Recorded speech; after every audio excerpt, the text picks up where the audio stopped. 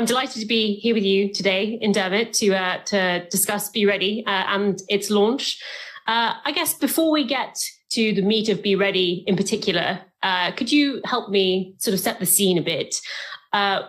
It's a very challenging time for development economics. Just a couple of weeks ago, The Economist put on its cover, why is the world's poor stopped catching up? Convergence seems to have stalled.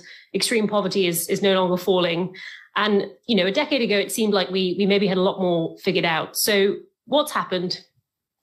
All right. So first, thank you, Alice. And we are really grateful that you and Claire have traveled all this way to be with us today. So you may notice that, actually all of you may notice that Norman and I are both a little nervous today.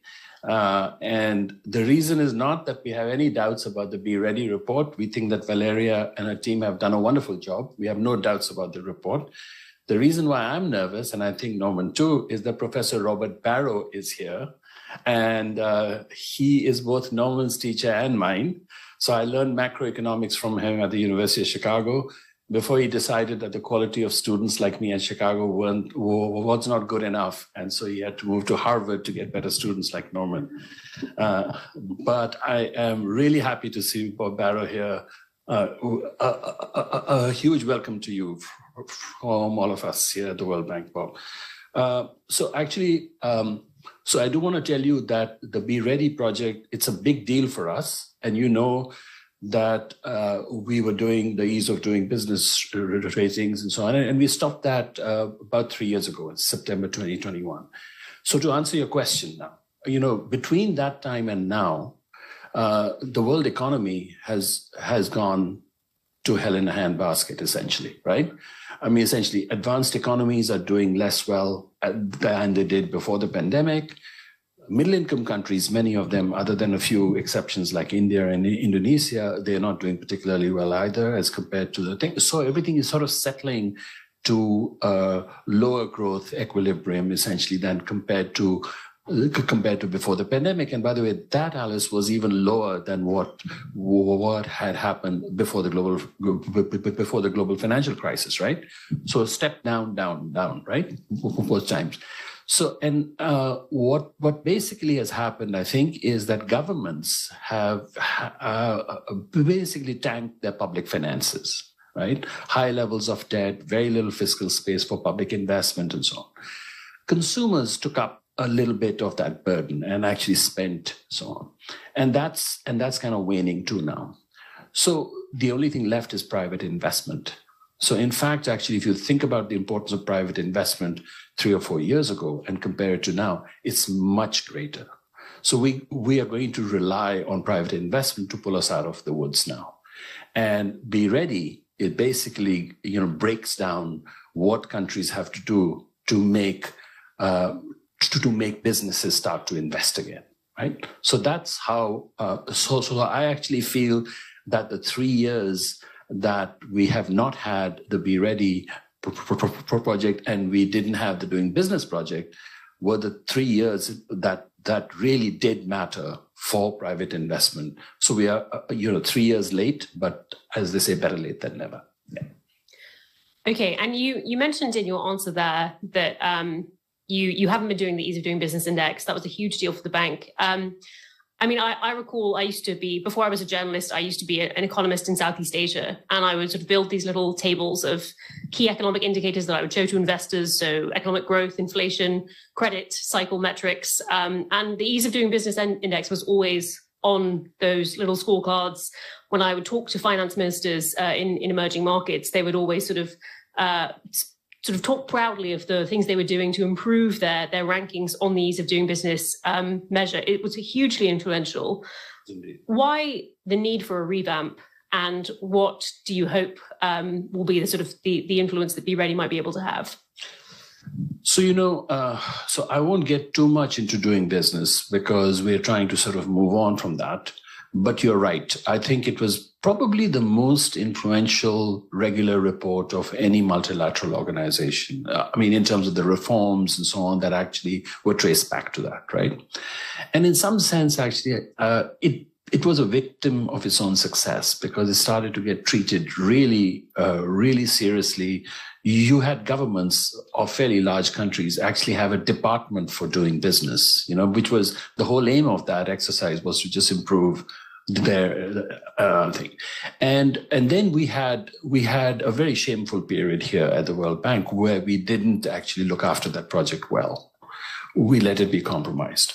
So what we've done now is that we've come up with a really fantastic new report. And what it does is it's more balanced than the ease of doing business. It's more representative. It's more transparent. And we think it's more constructive. Okay. So I'll just say a quick word on each one of these things. So in terms of the greater balance, first is that we've actually included environmental aspects, gender aspects, social standards, digital developments. So we've actually made it much more balanced. So we are talking about business regulations and so on from the viewpoint of societies rather than just businesses or just workers or anybody else. Second one, more representative. So those of the people who actually use doing business, they didn't fully appreciate the fact that this was supposed to be just for small and medium enterprises. It was not for all enterprises. So one of the things that we've done is that we've actually extended this now, not just to small, medium enterprise, but also large enterprises. So in some sense, this exercise is much more suited for the way doing business was interpreted, because it was interpreted as something for the entire business sector. Now it is, right? The other thing is that back then, what we did was we used to survey experts in one city in most countries and 2 cities in countries that had more than 100 million people. And that was representative enough at a national level in some sense. But what we've done now is that we now have actually nationally representative enterprise surveys in addition to those expert surveys. So it's become much, much more representative in that sense. Transparent. So this is a lesson that we learned from the last time. Transparency, I mean, all the data are on the web, all manuals are on the web. None of the experts we survey are anonymous. And so that's a part on the transparency. So everything is done out in the open, in sunlight, bright sunlight. But now what we've also done is that we've also strengthened internal integrity mechanisms, and all of that stuff is on the web too. More constructive. So, we've tried to make this a little less zero-sum-ish in the sense that we don't want to encourage unhealthy competition between countries or between parties within countries in the sense of exploiting a particular weakness of the ruling party, etc. Right?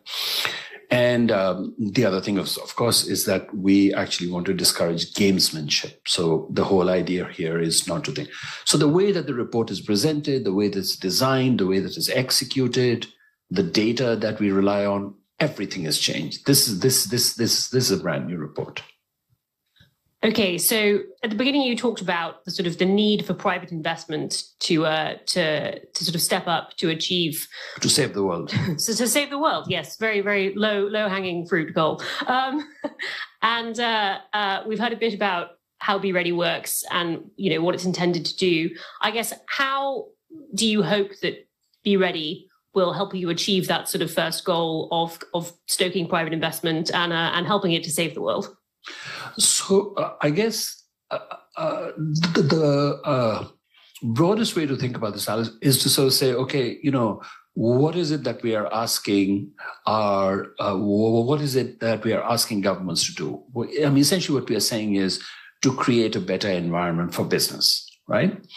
So now that's an easier thing to say than to actually do. So what we are trying to do with this report is break that down into 1,000 indicators per country, based on 2,000 data points for each country, right? And so what we are trying to do is that actually help governments to break this problem of improving the conditions for business into manageable pieces, right? So now, given the fact that it's not just the things that Be Ready covers that actually matter for the investment climate. I mean, like things like monetary and fiscal stability matters, infrastructure quality generally matters, and so on, right? The size of the economy matters, those kind of things. So one of the things I think that the best way to think about it is that they should be that we would like Be Ready to be used with some responsible use warnings, right? And so there's 3 or 4 of them. So the first one is don't consume Be Ready raw. Okay, it's going to give you a stomach ache. Okay, and don't consume it on an empty stomach either. Okay, it'll give you a stomach ache again. So use it with other data like fiscal and monetary quality and things like that, and then you start to sort of see your thing. Now, the second thing is remember what the report is assessing. So we don't want people to say something like, how can you say that Nepal is doing okay on operational efficiency when the Nepalese economy is really doing badly and the Nepalese are leaving in droves? You have to remember that we are basing that operational efficiency on a subset of those 2,000 data points.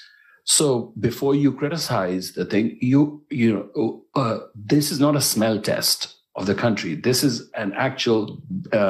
This is an assessment based on indicators that are as objective as we could make them, right? So that's the second part. And so just because you can have an economy that is doing poorly, and you can have a business-ready environment that is improving a lot. Those two things can be true at the same time. Yeah. The second thing is that we are trying to sort of not get countries to focus just on one thing.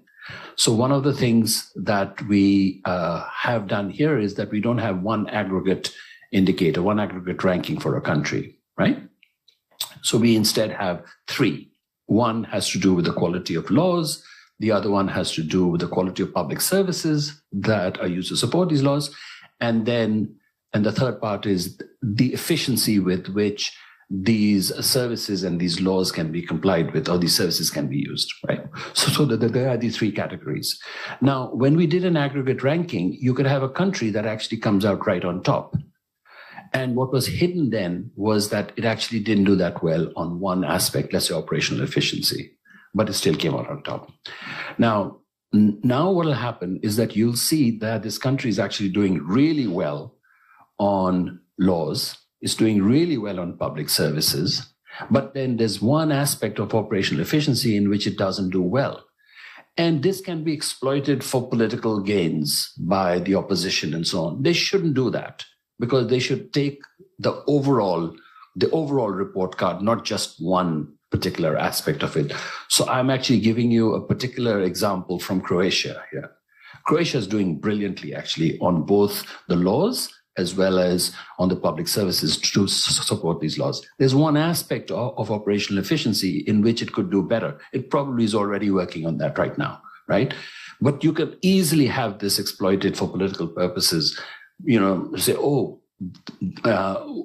we used to do really well, but now we're not doing well on that aspect. That's one of the sort of the flip side of not having an aggregate ranking. 2 real quick things, sorry.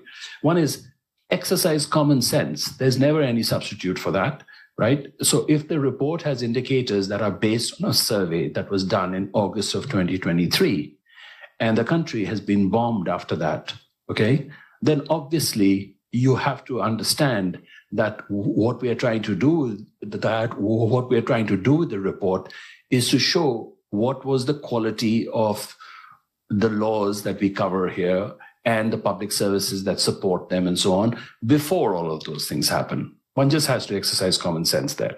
And then, so I think in general, we are putting all of these data up on the web. We are making everything transparent and so on.